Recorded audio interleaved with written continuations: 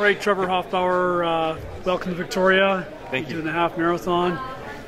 Your PB is 64. What are you expecting to run on Sunday?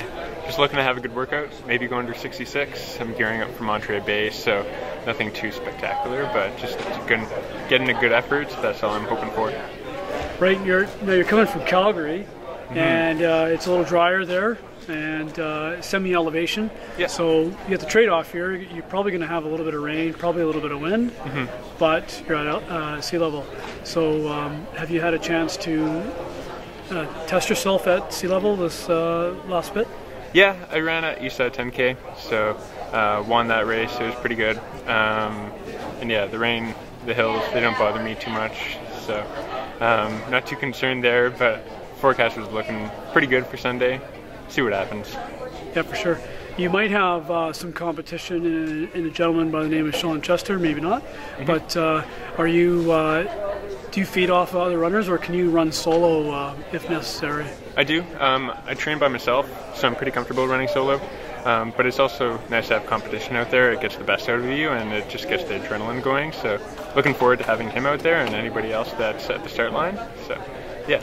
Talk about Monterey Bay. What's the importance of that event for you? It's California. If it doesn't go well, the ocean's right there, so I have a nice view. I want to go to Yosemite after and spend a week there, so the card just aligned well. There's stiff competition out there, and I want to run a personal best, see what I can do.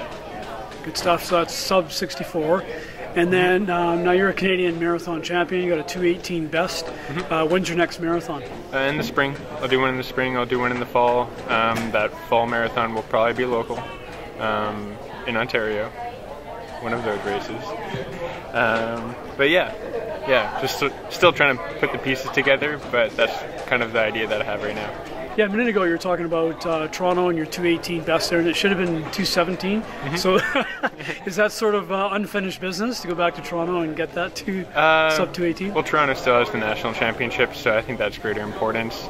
And then there might be some sort of stipulation regarding Olympic standards, so I'm unclear of what that is or what it's going to look like. I just have a hunch that I should probably be on that start line there. Yeah, for sure. Well, sounds good. Good luck this Sunday at GoodLife Fitness Victoria Half Marathon, and at Monterey Bay as well. Thanks.